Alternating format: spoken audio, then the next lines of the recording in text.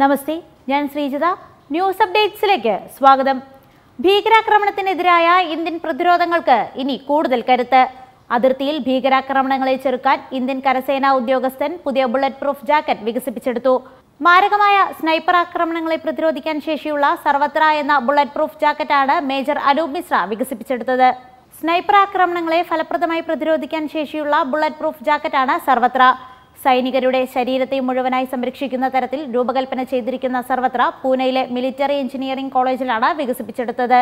AK-47 നിന്നുള്ള വെടിയുണ്ടകളെ പോലും ഫലപ്രദമായി ചെറുക്കാൻ കഴിയുന്ന സർവത്ര നിരവധി പരീക്ഷണങ്ങൾക്ക് ശേഷമാണ് അവതരിപ്പിച്ചിരിക്കുന്നത്.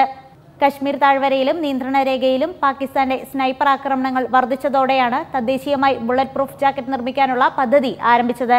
കശ്മീർ താഴ്വരയിലെ ഭീകരവിരുദ്ധ പ്രവർത്തനങ്ങൾ നടത്തുന്ന സൈനികർക്ക് ഇതിനോടകം തന്നെ 40,000-ലധികം ജാക്കറ്റുകൾ സൈന്യം വിതരണം ചെയ്തു കഴിഞ്ഞു. പ്രതിരോധ മേഖലയ്ക്ക് അനൂപ് മിശ്ര നൽകിയ സംഭാവനയ്ക്ക് ഡിസൈനർ ബ്യൂറോ എക്സലൻസി അവാർഡ് നൽകി രാജ്യം ആദരിച്ചു. കരസേനാ മേധാവി ബിപിൻ റാവത്താണ് അനൂപ് മിശ്രയ്ക്ക് അവാർഡ് നൽകി ആദരിച്ചത്. ഇതിനോടനുബന്ധിച്ച് പ്രതിരോധ മേഖലയിലെ തദ്ദേശീയ ആയുധ നിർമ്മാണത്തിൽ തികഞ്ഞ പ്രതീക്ഷയാണ് ജനറൽ ബിപിൻ റാവത്ത് പങ്കുവച്ചത്.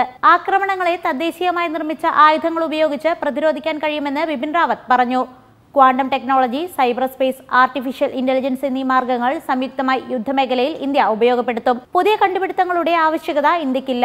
എക്കാലത്തെയും പുതുമകൾ നിറഞ്ഞ മികച്ച കണ്ടുപിടുത്തങ്ങളാണ് ഇന്ത്യ വികസിപ്പിച്ചെടുത്തതെന്നും ബിപിൻ റാവത്ത് പറഞ്ഞു. തദ്ദേശീയമായി ഇന്ത്യ നിർമ്മിച്ച ആയുധങ്ങൾ കൊണ്ട് ഇന്ത്യ ജയിക്കുമെന്ന് ഉറപ്പുണ്ട്.